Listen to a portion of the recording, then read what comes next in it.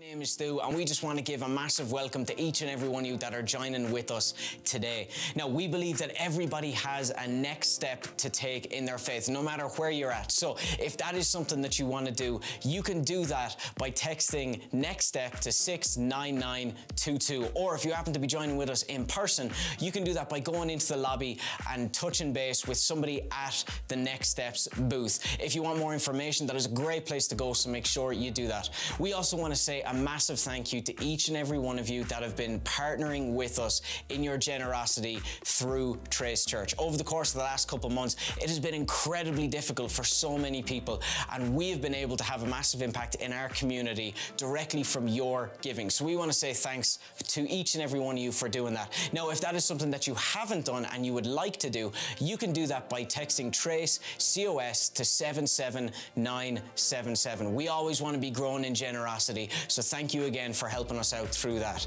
And then finally, we want to hear from you, especially if you're watching online. Although you can't be with us in person, we still want to hear from you. So we have a team right now that are engaging with everybody online. So make sure that you comment, that you like this post, that you share it, so that we can get the gospel out there digitally. And now that's all that we have for this morning. We hope that each and every one of you enjoy the service.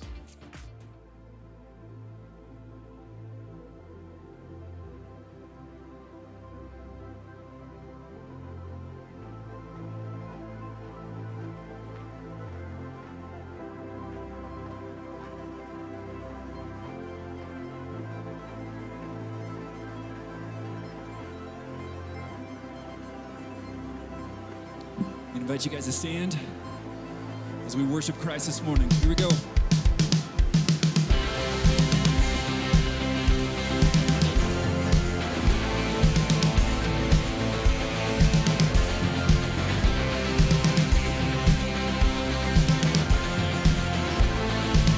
Come on, sing salvation sounds. Here we go.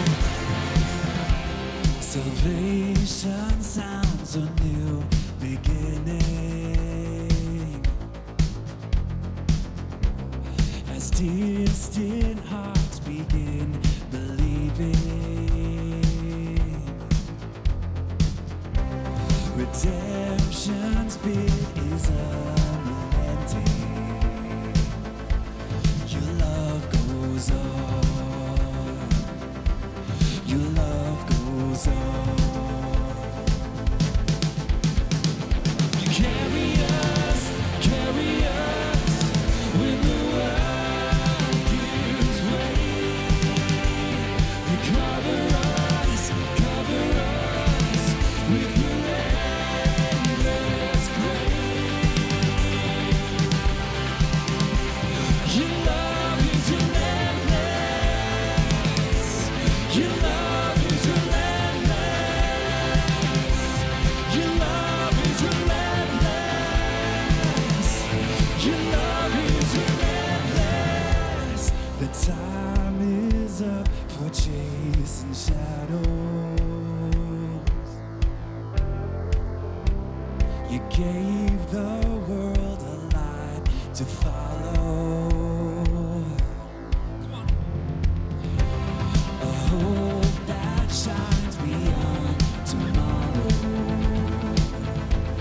Your love goes on. Yes, it does. Your love goes on. You carry us when the world gives way. You cover us with your endless grace. Your love is relentless. Your love is relentless. Your love is relentless. Your love is relentless. All across the room, if you guys feel comfortable, would you just lift your hands, knowing that His love is relentless? We surrender to that love, knowing that He has a good and perfect will for our lives. Come on, I just invite you to sing, Tearing Through the Veil of Darkness. Here we go. Tearing through the veil of darkness, breaking every chain, you set us free, fighting for the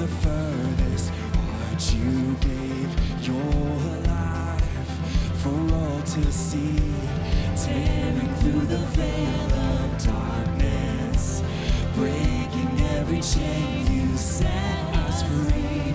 Fighting for the furthest part you gave. Your love is relentless. Your love is relentless. Your love is relentless. Your love is relentless. Your love is relentless.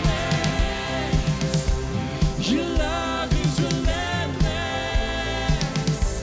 Your love is relentless. Your love is relentless. Your love is relentless. So would you lift it up, give him a shout of praise? Amen. Well, good morning, Trace. Whether you're here with us in the building or whether you're online with us this morning, we're so glad that you're here with us. It's so good to just be the church wherever we're at. We're going to do a song today as we continue to worship called Seasons. And I think it's maybe my favorite song from this past year. Maybe some of you have kind of latched onto it as well. It talks primarily about the winter seasons in our life. And it doesn't mean winter as this time when just the worst tragedies hit us. It talks about winter as the times when we just feel worthless, when we can't do the things that maybe we want to do. And I think that's what this past year has been for so many of us. I don't want to downplay the tragedy. There has been plenty of that. But for most people, it's been a winter season just because of maybe a little bit of lost purpose. I think we're all feeling that. Maybe you're someone who had to quit a job to be home with your kids, to school them, and there's a little bit of lost purpose there. Maybe you're a teacher and the year's so weird, you're just like, I'm not connected with my students the way I usually am. Some lost purpose there too. Maybe you were a person of hospitality and your home's just been empty, or you were a person of generosity and your income's down. We've all lost a little bit of just kind of who we are, I think, in this season. This song is going to talk about trees. It's going to use the analogy of trees a lot. And I was thinking about that, like, what do trees do when they lose their purpose? When winter comes and they can't do their job, they drop their leaves, they can't filter the air anymore, or feed wildlife, or regulate humidity, all the stuff that trees do. They take all that energy that used to go into what they do, and they send it down into their roots. It's just a transfer of energy where you can't see it. They're still trees. They're still capable of the things that they're capable of. They're just not in season. It's just not time to do it. If they were to become impatient, try to put leaves out in the middle of January, we all know a lot of them would die. And as I think about us with our winter seasons, I think our response needs to just be the same as the trees, that when these hard times come, when we can't do the things that we want to do, when we need to grieve or we deal with illness or our family just needs us for a time, we take that energy that used to go into what we do and we just put it down into our roots. And we say, okay, where I used to do all this stuff here, all that energy right now is going to go into prayer. It's going to go into my roots. I'm going to do the unseen thing. Maybe all the energy that was over here, I'm going to put it into my roots. I'm going to just get counseling for things I haven't dealt with. Energy into the roots. So often this past year, if you drove past this church on a Sunday, we looked like a dead tree. We looked dead. There's 4 cars in the parking lot and somebody talking to a camera. That looks like a dead church. But we did the same thing. We just took our energy when we couldn't do what we wanted to do. We put it in our roots. We're still people of prayer. We're still people of generosity all through this season. We're still the church. It just hasn't been our season for a while. I wonder how much Jesus felt the frustration that we feel. I think sometimes when these times come, we say, God, I'm a leader. Why aren't you giving me influence? I'm a great encourager. Why don't I have close friends? Why aren't you giving me what I'm gifted for? And God says, it's just not your season yet. And I think Jesus may have felt the same way a bit, and God may have had to say the same thing to him. Jesus came into season a little bit late, it would seem. He didn't start his ministry till he was 30 years old. And so you imagine all those years beforehand where he had to watch the sick and the suffering and couldn't do anything about it yet. It wasn't his time. And I wonder if he ever prayed, God, can I just do this one thing real quick? Will you let me fix this person? We don't have to tell anybody. God said, it's not time yet. We assume from Scripture that his father Joseph was dead by the time Jesus started his ministry. We don't see mention of him in Scripture. So you can imagine Jesus having to sit by his earthly father as he dies. He's going to save the world. He's going to raise the dead. He's going to heal the sick. And I can only imagine that he might have said, God, will you let me just heal him? I can do it. Do you know what I'm capable of? Yes, you do. And I'm sure it broke God's heart, but he said, it's not your season yet. It's just not your time. And I think if Jesus can accept that, we can too when we hear that in our own lives. Psalm 1 says, the person that meditates on the word of the Lord, that's the person that prays, the person with the energy in his roots that does the unseen things. That person is like a tree planted by a stream that bears its fruit in season. Listen to that line. It says in season. And that's the literal translation of that verse. It doesn't say you're going to bear fruit every second of every day in your entire life. At every juncture, you're going to be completely effective and amazing. No, it says you're going to bear fruit in season, when it's time. We're all going to bear fruit, but we have to be planted first. And so many people would tell you that they got planted in the winter seasons of their lives. So many people would look back and tell you the biggest things they ever did and the biggest components of who they are were a product of those winter seasons. I think these times are so precious to God when we keep that energy down for just a while till he tells us it's time to move. So that's what this song is about, just the God of the seasons and us as a people who wait till he tells us it's time. So let's sing this together this morning.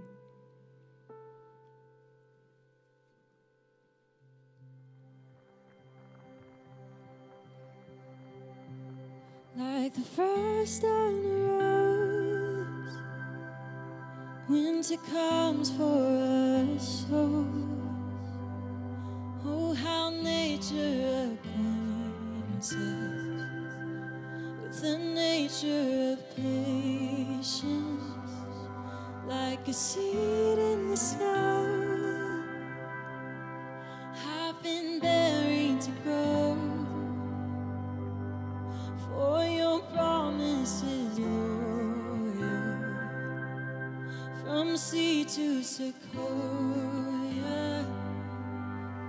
And I know that the winter is long, even richer the harvest it brings. Though my waiting prolongs, even greater your promise for me like a seed. I believe that my season will come.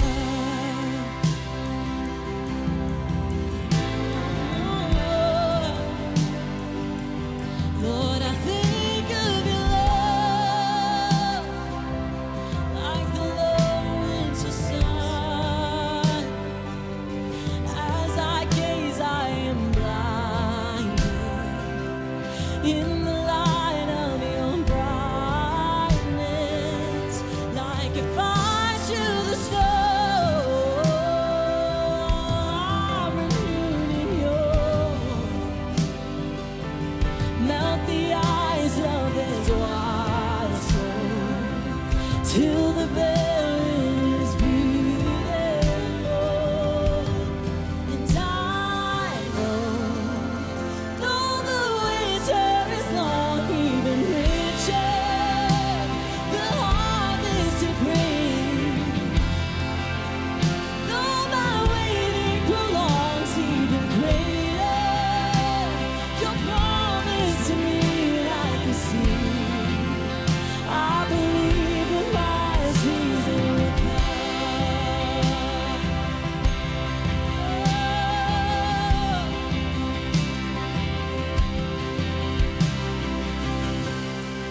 I can see the promise, I can see the future. You're the God of seasons, I'm just in the winter. If all I know of harvest is that it's worth my patience, then if you're not done working, well, God, I'm not done waiting. You can see my promise, even in the winter.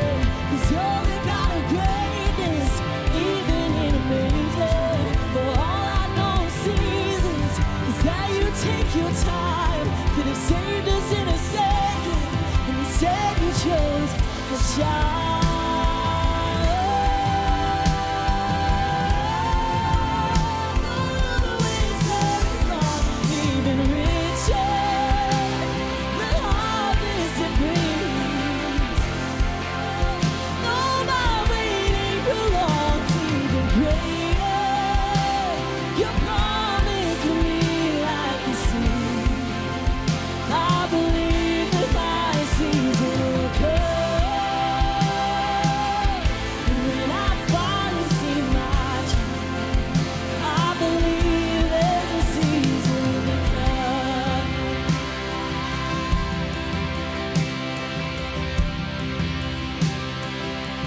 Like a seed is sown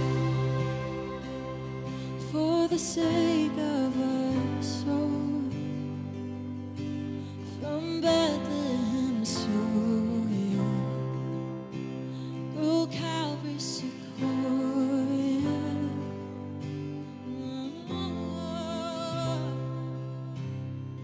God, we worship you today as the God of our seasons.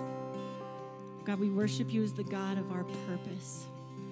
And we give our seasons, we give our purpose to you, God.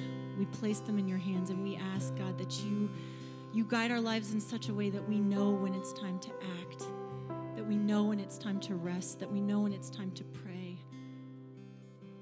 God, we place ourselves before you and just ask. We aren't smart enough, we aren't wise enough, God, to direct these things ourselves. We need you to show us our path. God, we love you, and that is the desire of our hearts today, that we follow that path. We pray all these things in your name. Amen. You can all be seated.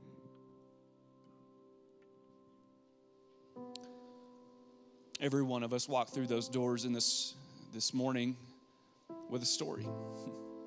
And regardless of how your story reads up until today, your Heavenly Father wants to meet you right in the middle of it. Let me say something on the side really quick, a tangent.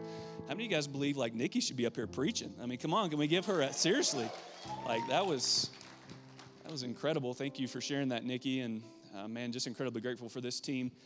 I do have a few announcements really quick, and then I want to give you a heads up about our subject matter today because it is going to be a deeper subject. But really quick, ladies, this Tuesday we kick off our women's Bible study to get our women's ministry kicked off. Who's excited about that? If you're not very excited. Who's excited about that? Okay.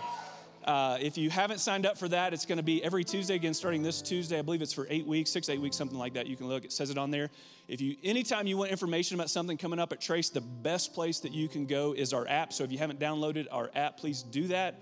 But again, ladies, this particular Tuesday, we kick that off 6:30 to 8:30. Childcare is available. So if you have any questions about that, you can ask us out at the Next Steps booth. But we'd love for you guys to participate in that. Also, fellas, we're kicking off our men's ministry in a little bit different of a way. This coming Saturday here at Trace at 7:30, we're going to have the Conor McGregor fight. And so we're going to have a fight night, and we're just going to come and hang out. It's a great, easy invitation.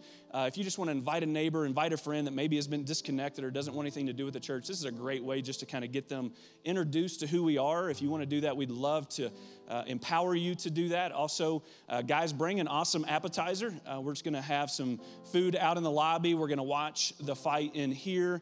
But we're looking forward to that. Again, this is one of those opportunities that gives you it empowers you to have an easy invitation to invite other guys to come and be a part of that. We're also going to be casting a little bit of vision on what men's ministry is going to look like moving forward here at Trace.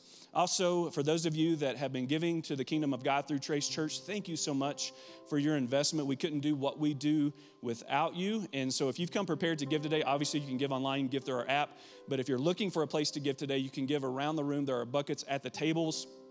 Feel free to drop your offering off there. If you're new here to Trace, we're incredibly grateful you're here. It's a blessing to us that you're here, and so there's no obligation. I promise you, there's no obligation to you whatsoever. We don't want anything from you. We want something for you. Now, today we're going to be talking about the subject of suicide, and anytime we have heavier subjects here at Trace, you're going to see a sign out in the lobby right before you come in through the doors that says caution.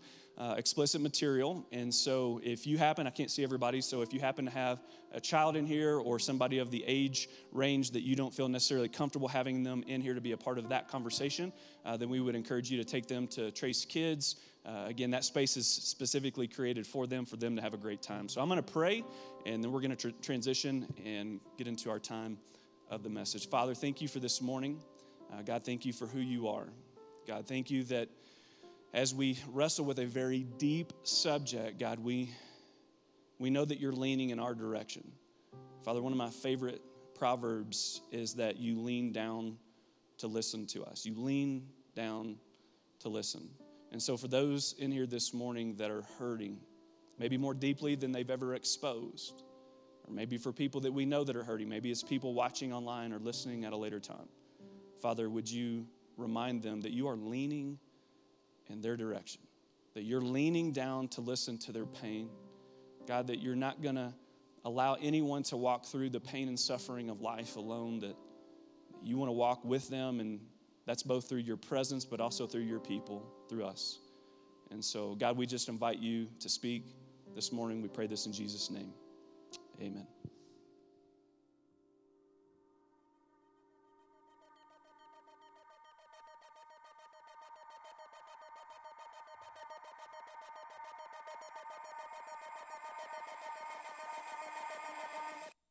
Let it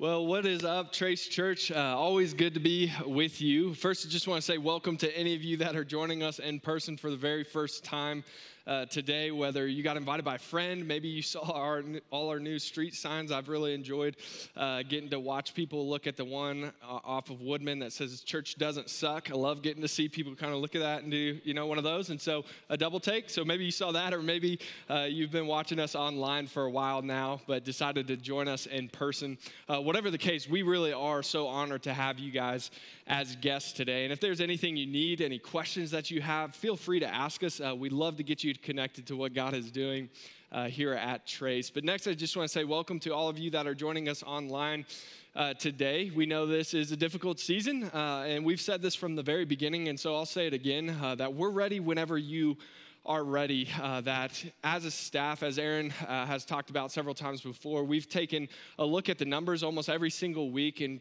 continuing to watch those, and we're seeing a downward trend, which is exciting for us because we are very hopeful for a day that's coming where we get to be under the same roof once again, worshiping God all together. But until then, we're glad to have you with us online, glad to have you as a part of the conversation today.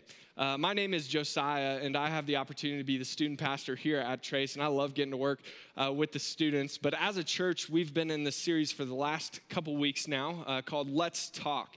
And the vision behind this is very simple, that as a church, we want to be talking about some of the things that we believe the rest of the world is staying silent about.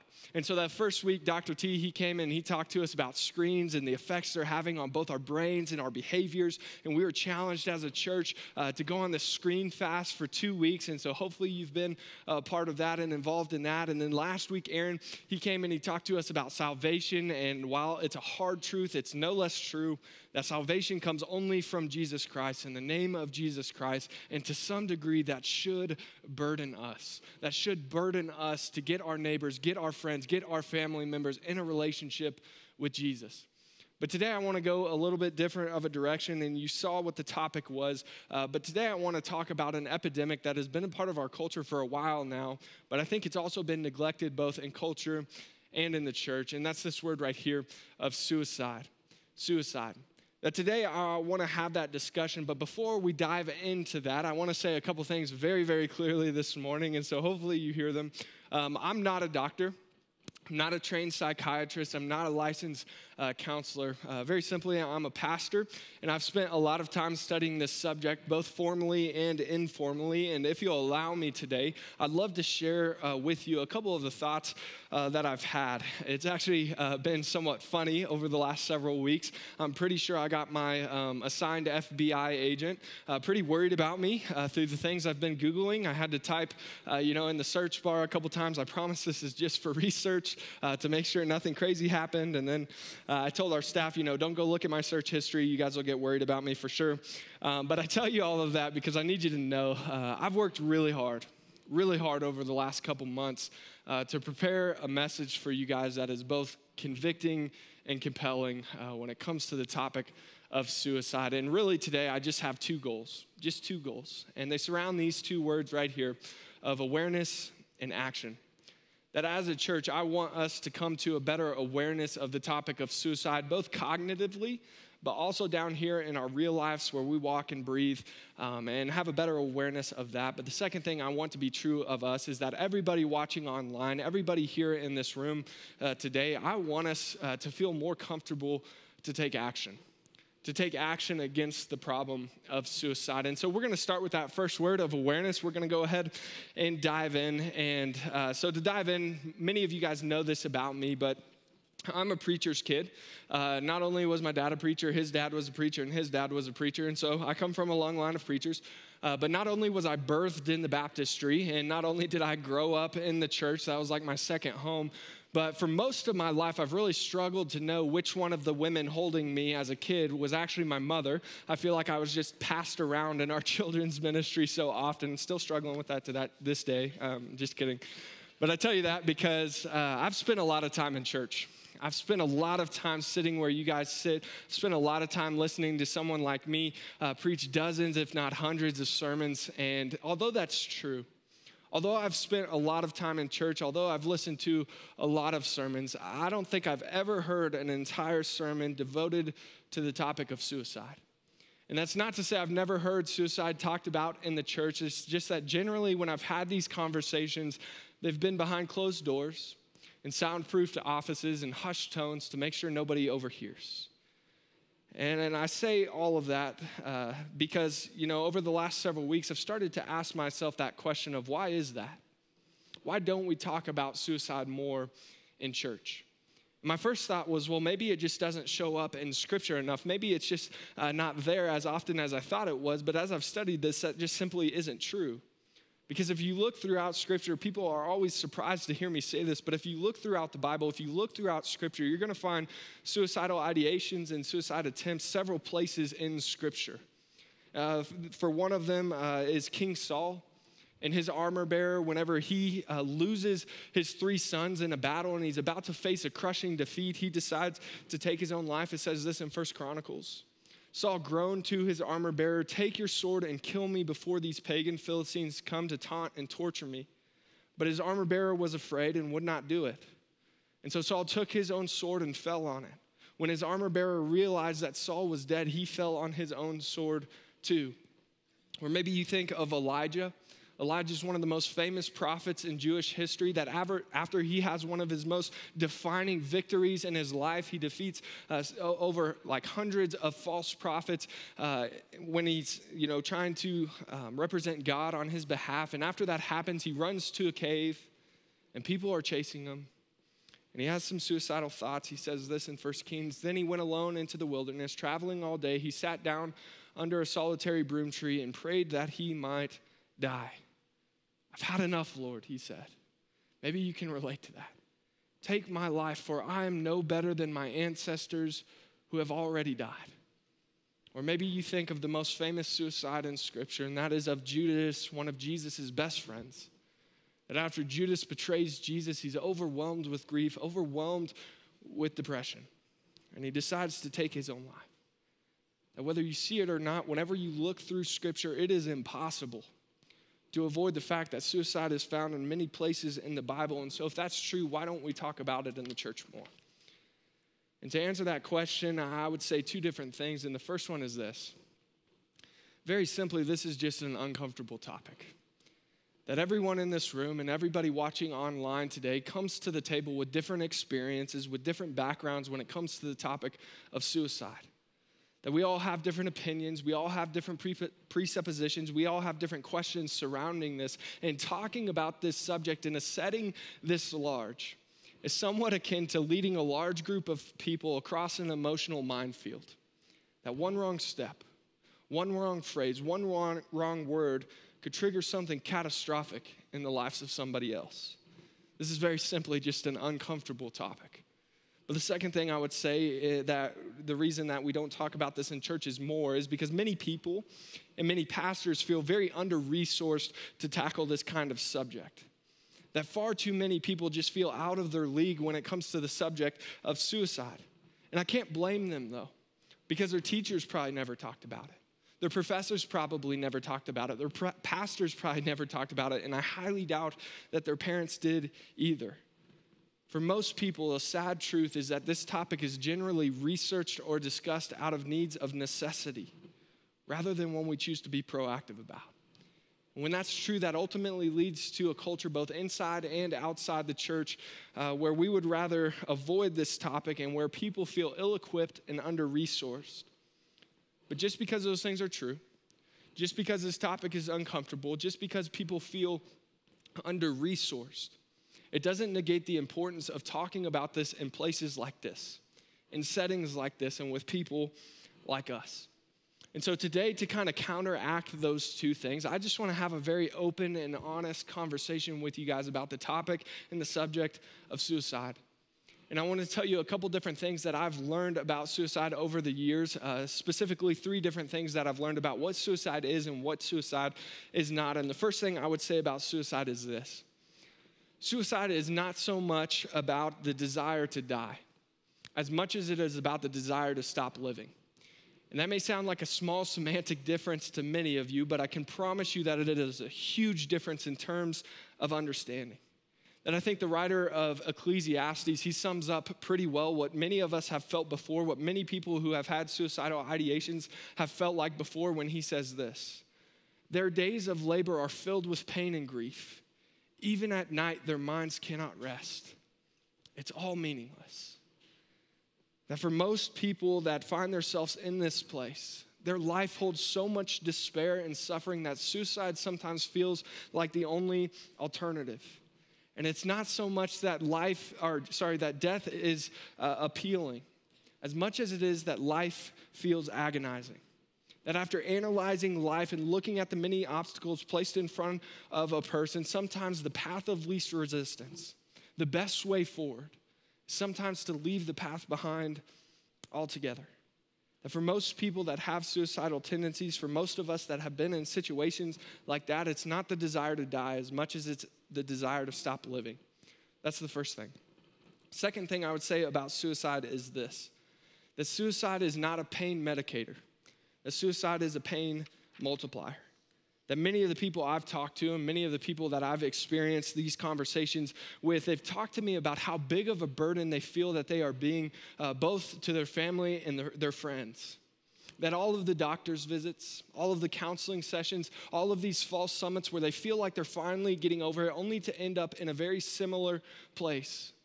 All of these have led many people to believe that they are the only thing standing in between the people that they love, the people that we love, and the happiness that evades them.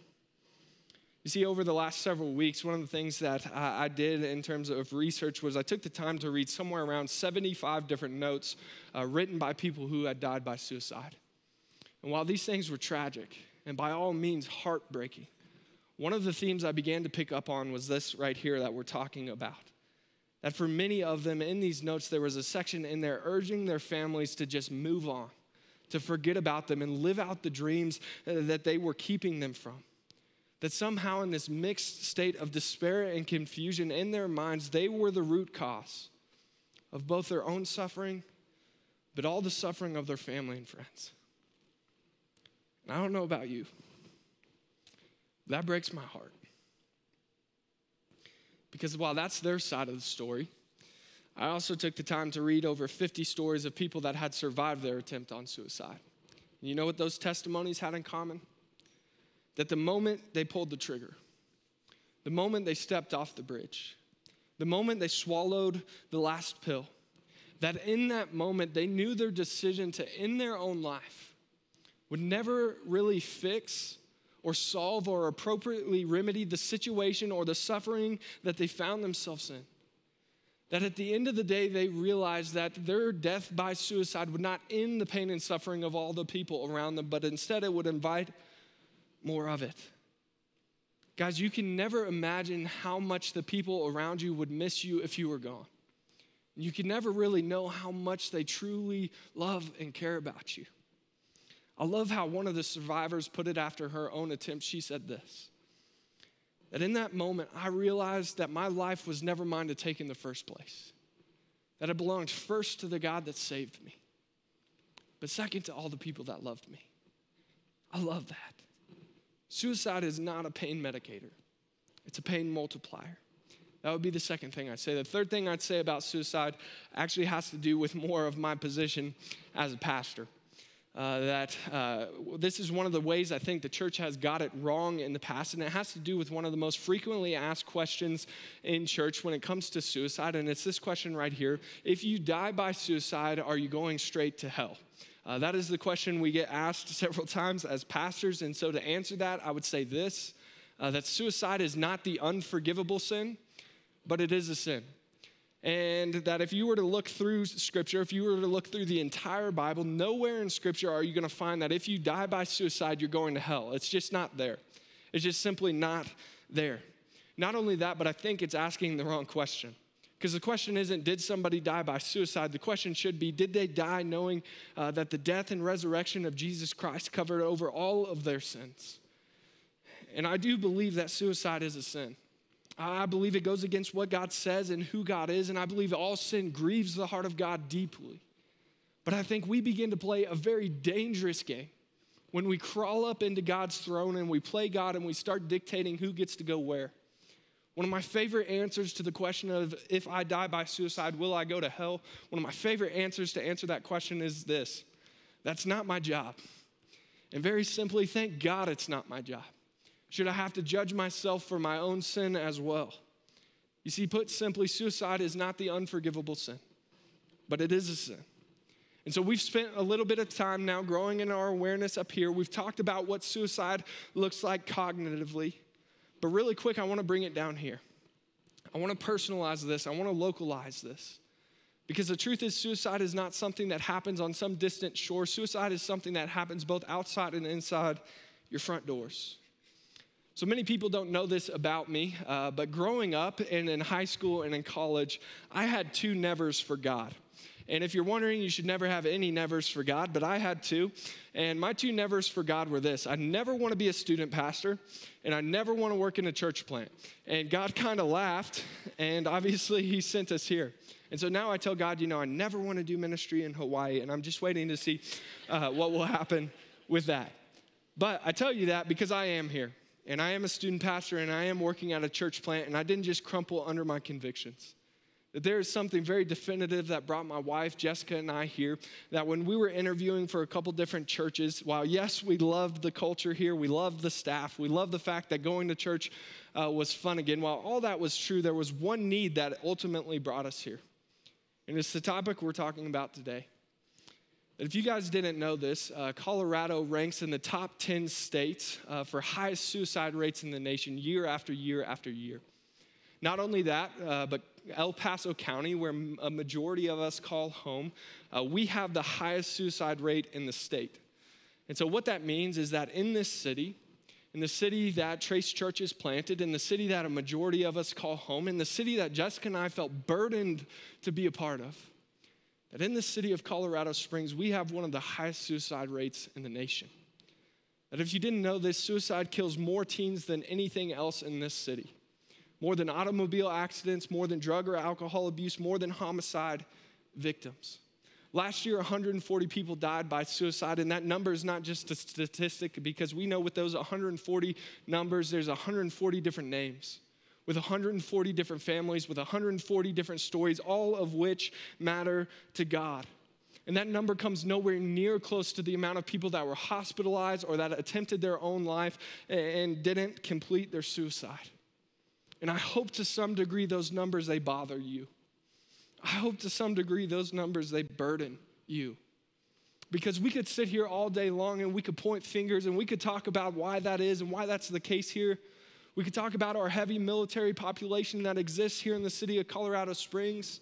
We could talk about the fact that there's a lot of affluence here, that there's a lot of wealth, and with a lot of money come a lot of expectations that are placed on kids.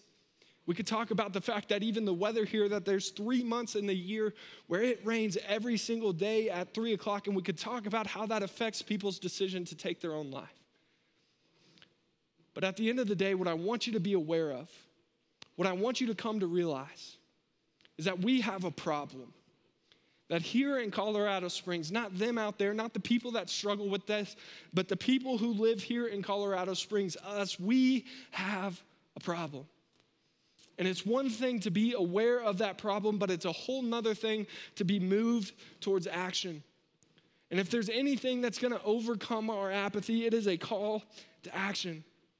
But I think one of the reasons that so few of us actually move to action when it comes to a problem of this magnitude is because it's not personal to us. That many of us have never been in this situation for our own lives. Many of us have never been in a conversation where somebody is struggling with this. But even if we were, we wouldn't know where to start. Guys, I remember my first time having a conversation like this with someone. I felt like I was far too young to be having it. I was in college at the time. I was an RA. And there was one of the students, one of the boys on my floor, that I'd noticed he wasn't sleeping as much. I knew he wasn't eating like he should be. I knew all the things that were bringing him joy at one point in his life were no longer bringing him joy. I used to go to bed at like 9:30 or 10 o'clock in college, and so I went to bed at that time, and I couldn't sleep at all. I felt burdened. I remember laying in my bed for like 3 or 4 hours and getting up in the middle of the night to go check on him. And I walked into his room, and he wasn't there, and I got really worried. And so I went to one of the spare bedrooms in our dorm, and sure enough, there he was, head in hands, tears streaming down his face, all alone. And I remember thinking in that moment, listening to him talking to me about all the things he was struggling, and I remember just feeling so terrified. I remember thinking, God, what if I say the wrong thing? God, what if I ask the wrong question? God, what if I just make this worse? What if I do everything right and he still decides to take his own life? I can't live with that guilt. If you've ever been in a situation like that, you know exactly what I'm talking about. But I want to be a church that is not just defined by awareness. I want to be a church that is defined by action. And so this morning, maybe you're a parent, and maybe your kid or your student, they come to you and they're talking about the suicidal thoughts they've had. What do you do? Maybe you're a friend, and in a moment of transparency, somebody opens up to you about what they've been struggling with. What do you do? Or maybe you're a boss or a coworker and you notice something is off about somebody you work with or that works for you. What do you do?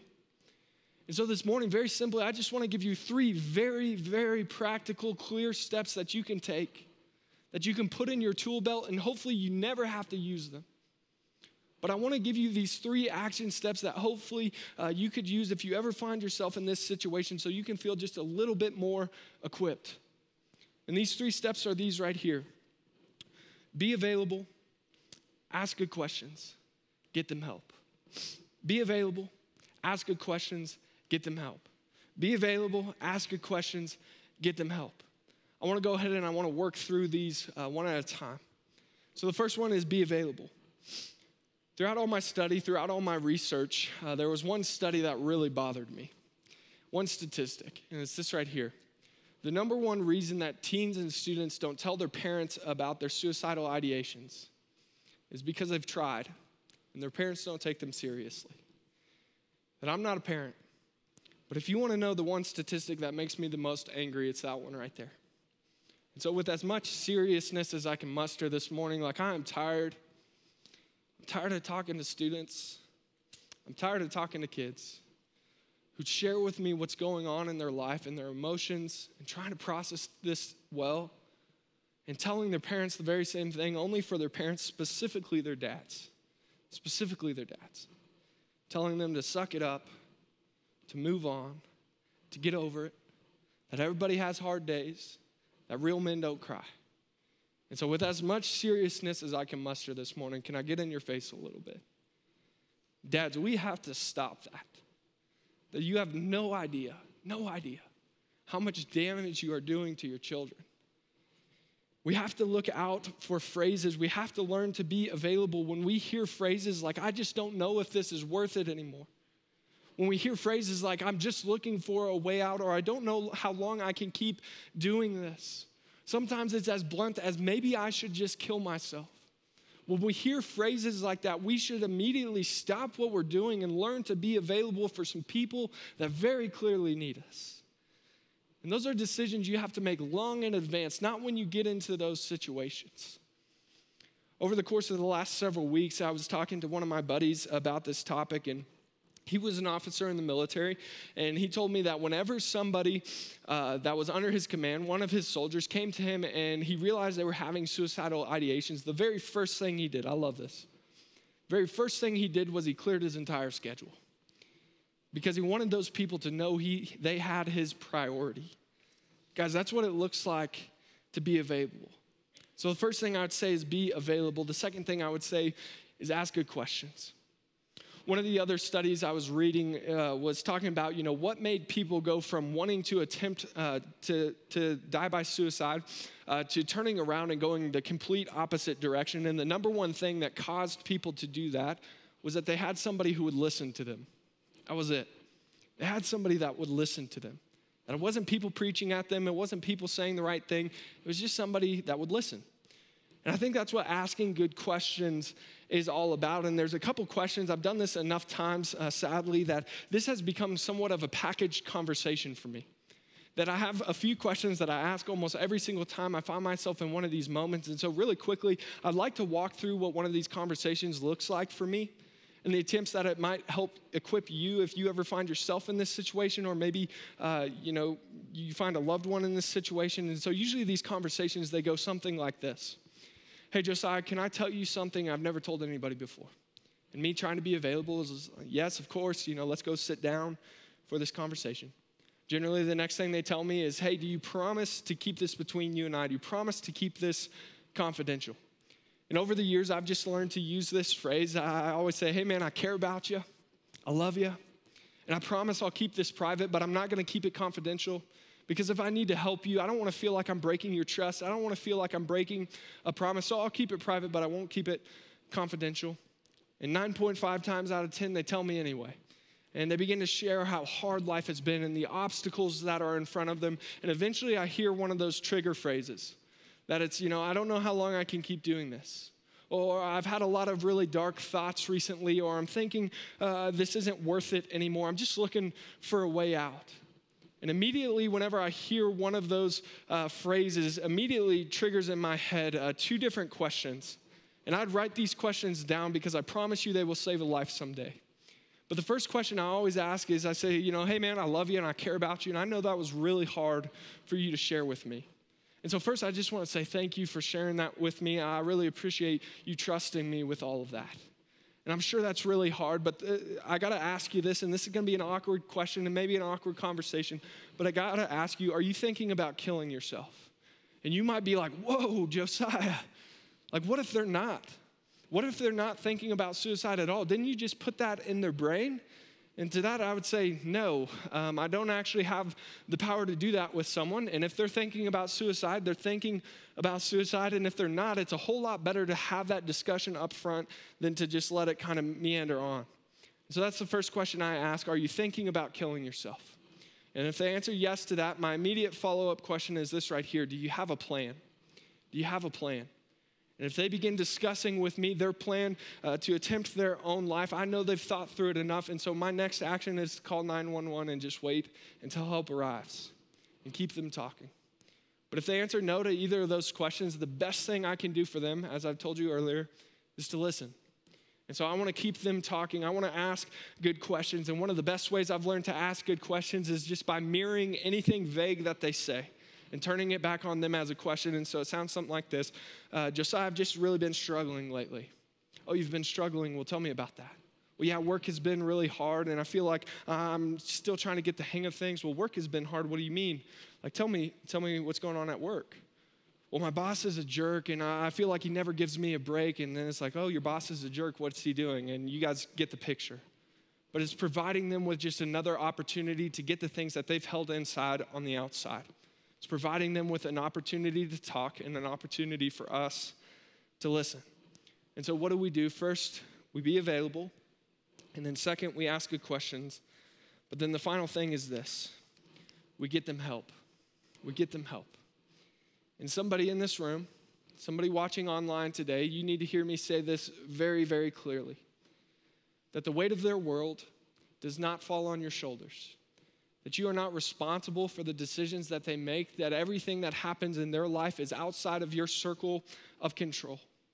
There are people that are far better trained than we are, far better equipped, who have a lot more time and experience dealing with situations like this. Because listen to me, if you are that person that believes you are the only one that can help your loved one, I promise you there will be a day that comes where you can't pick up the phone, where you're having a hard day yourself, where you can't provide that person with enough energy and the attention that they so desperately need. Listen, you should not and cannot carry that burden alone. You were not created to do so. You are not strong enough, and that's okay. And that's okay. And we have to get people help.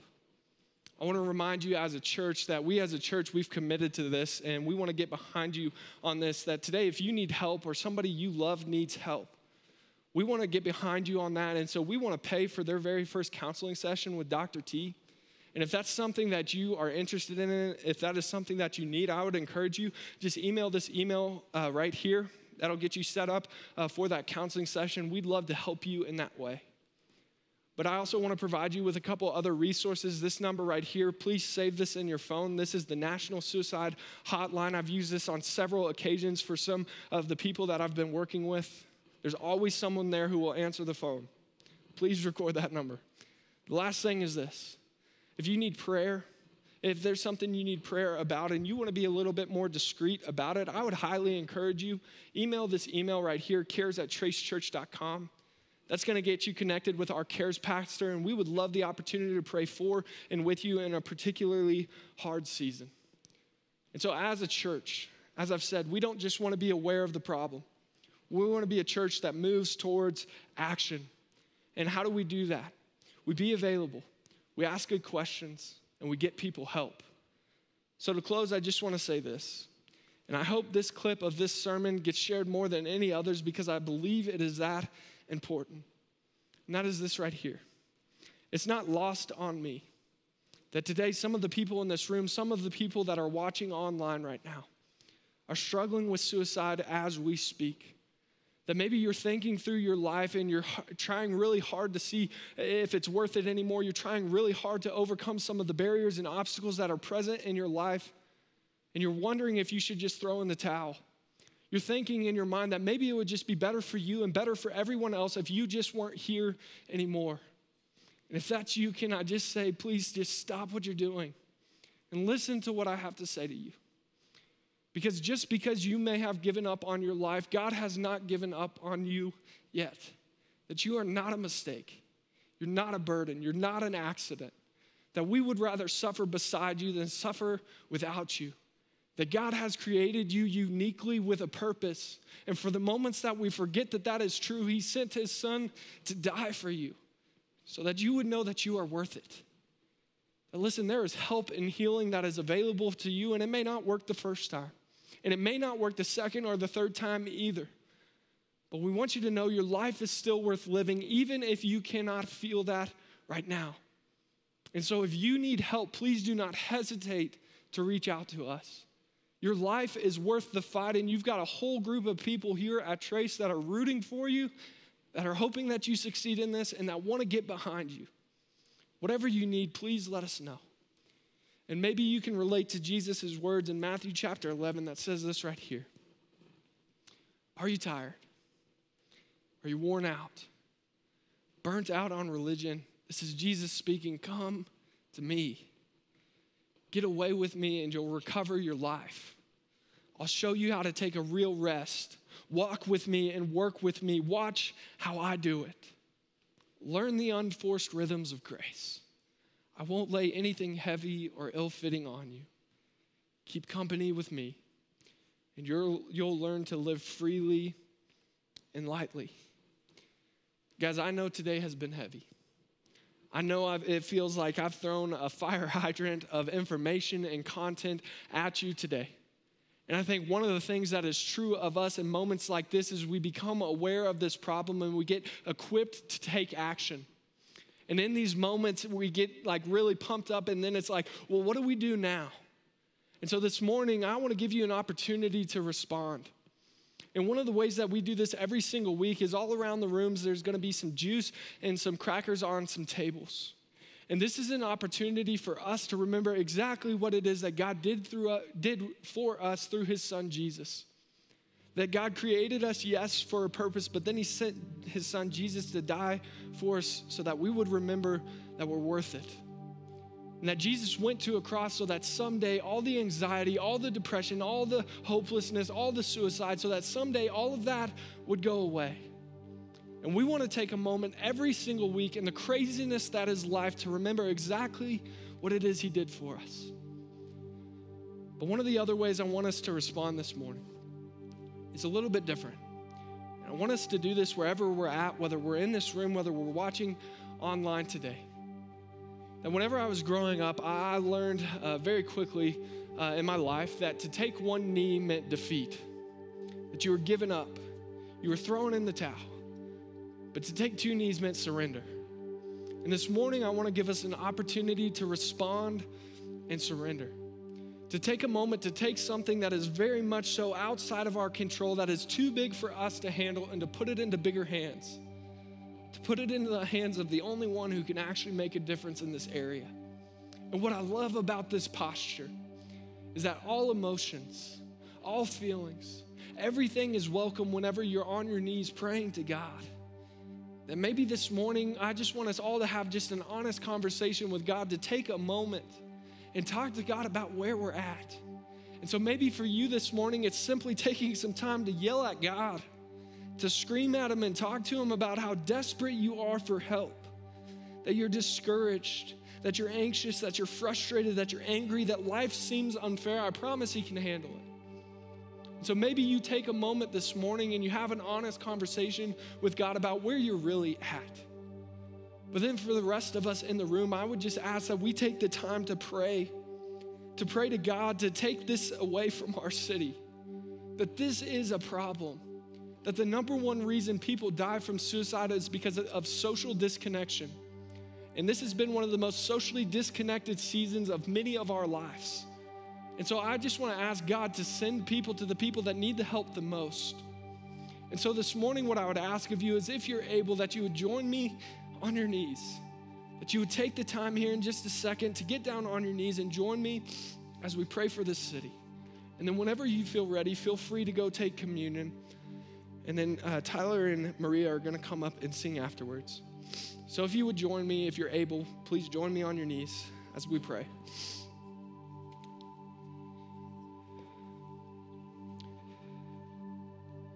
God, we are grateful for this moment. And God, we are often frustrated when we face something in our lives that is beyond our control, that is beyond our reach to change. And so we want to take this and we want to put it in your hands. God, for the people that are in this room right now that are struggling to see the worth of their life, struggling to see the truth of your son, God, I would pray that you just make it irresistible to them, that you would send your spirit into them, that they would be provided with peace that passes all understanding. God, for the people that are socially disconnected right now and are alone in the city, that you would just send your workers to go and comfort them. God, set up divine appointments where we can share the hope of your son, Jesus, with them. God, that you would act in mighty ways and you would do more than we could ever ask or imagine because of your Holy Spirit working in us and the people of Trace Church. God, help us not to just be people that are aware, but help us to be people of action that step into the messiness of life and share the hope of Jesus Christ with the people that we know. God, we love you, and we're so grateful for Jesus. It's in your name we pray. Amen.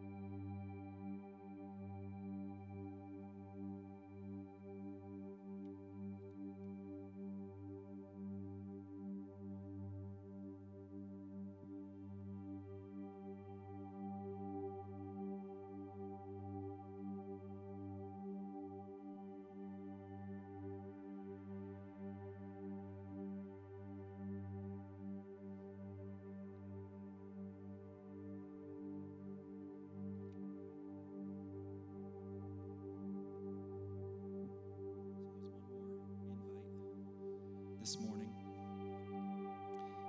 if you have struggled or been affected by that wandering or those thoughts of suicide, we have people in the back of the room that would love to pray with you and over you.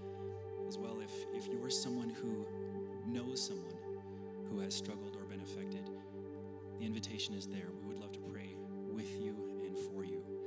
And so we are going to be singing this next song called King in My Heart. If this is a song that maybe you can't sing this morning, I would encourage you just to let it be a prayer for you.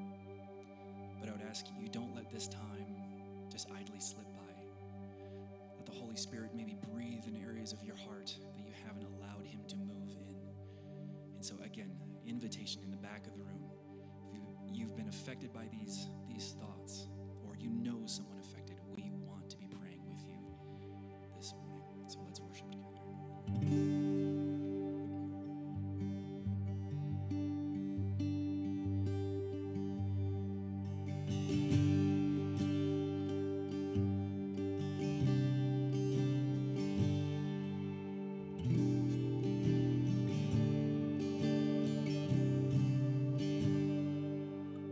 Let the King of my heart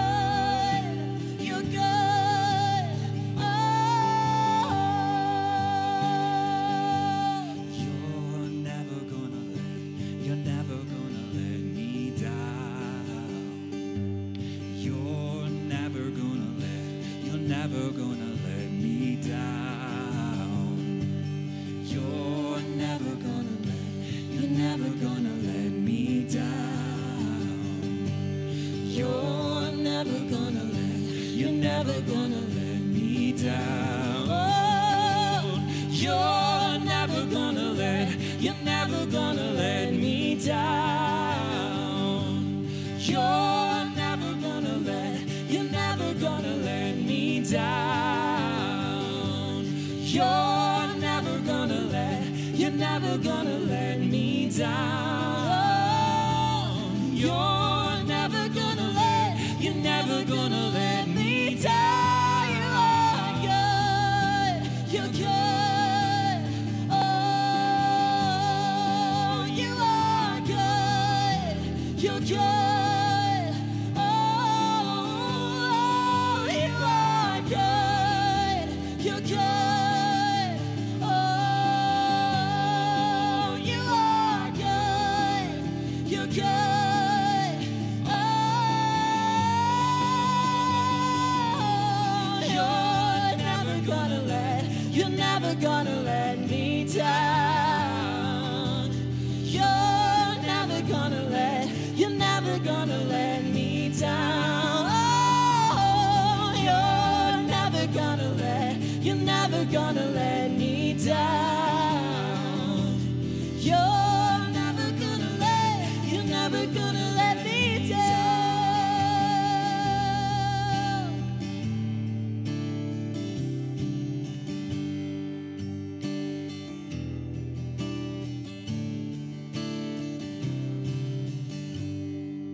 You are good.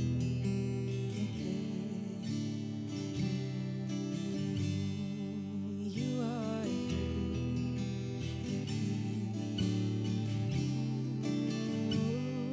You are good. You are good. Oh, you are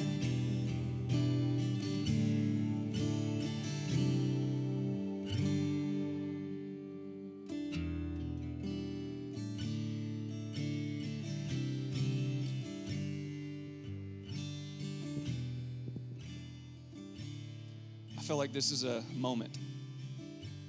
And so if you don't want to leave this moment, we don't want to rush you out of here. Feel free to stay and sit and pray. And we've got tables in the back if you want to go and write a prayer request before you leave today. Our staff will be diligent this week in praying over that. I want to say a couple of things really quick. Some people would look at my position as the lead pastor and they would say, man, you're going to hand over the subject of suicide to your student pastor? Never hesitated. And I think the best compliment that I could give Josiah is he preached that message better than I ever could have. And so I'm so thankful for the people that God has brought here. I'm so thankful for the voices that we have and how they're being used for the glory of Jesus. And I want to give you a moment. Whatever that moment needs to look like, we just want to extend that to you. I was going to say some stuff about COVID, and man, I'm not. I'm sidelighting that, so feel free to look for an email coming out this week. We want to communicate some things about COVID protocols, but I just don't even want to go there right now. So I'm going to pray to conclude our time together, and whatever you need, we are a church that's committed to extending hope when life hurts.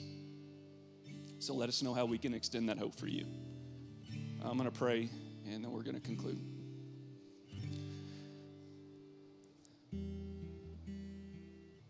Father, we know that your Holy Spirit is with us always. But I do believe there are times when your Holy Spirit, the presence of your Holy Spirit, fills rooms and places and hearts and lives. I believe that moment is happening right now. So, Father, we don't want to extinguish that. We don't want to put a timeline or a time frame on that because we have services. So, Father, this space is yours. These people are your children. I pray that you would just continue to move in every way that they need you to move in their lives right now. And so may your presence fall in this place. God, we love you. We thank you that there is always hope. No matter how hopeless our lives feel and the circumstances that surround it, there is always hope. God, show us how we can be extensions of that hope. We pray this in Christ's name. Amen. You guys are dismissed.